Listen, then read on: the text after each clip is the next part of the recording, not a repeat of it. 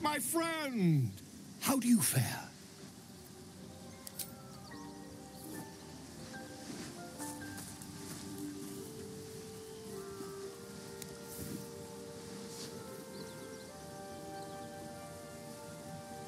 My research turned up a rather brilliant technique that seems quite actionable. It's not too deep. Just behind the orbital socket. I could attempt an extraction. I've a needle in my tunic, after all.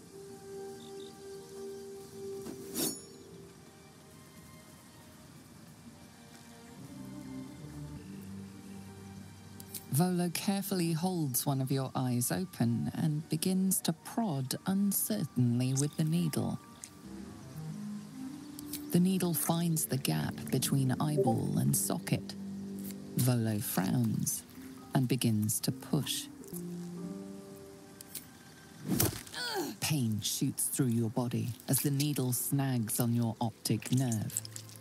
I think I have it! The needle seesaws back and forth, plucking the nerve like a heartstring. Oh, bother. There's some obstacle in the way. I shall need a more robust implement. Volo carefully withdraws the needle from your eye. Then, reaching into his bag, he produces an ice pick. Volo slowly brings the ice pick closer to your eye. Now, don't move. Cold metal presses against the skin beneath your brow. And then, tap, tap, stab. Do you feel that? Ha! I think we have the blighter on the run.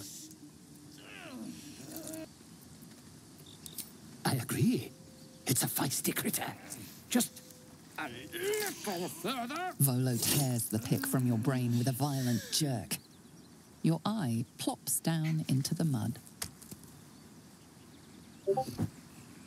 Drat. He pauses, looks down at your eye, and recoils slightly as it sinks into the mud.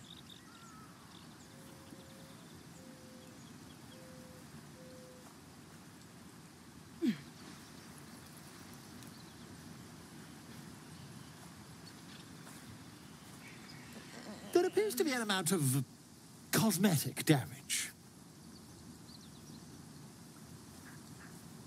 Please, try not to overexert yourself. You're in a rather fragile state at present.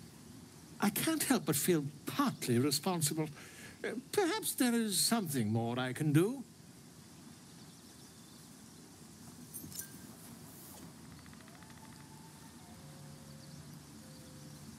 Take this. A far superior relic to that old jelly you were chained to. Try it on for size. And, it was very nice to have met you. I'm sure you'll sort out your little brain problem one way or another.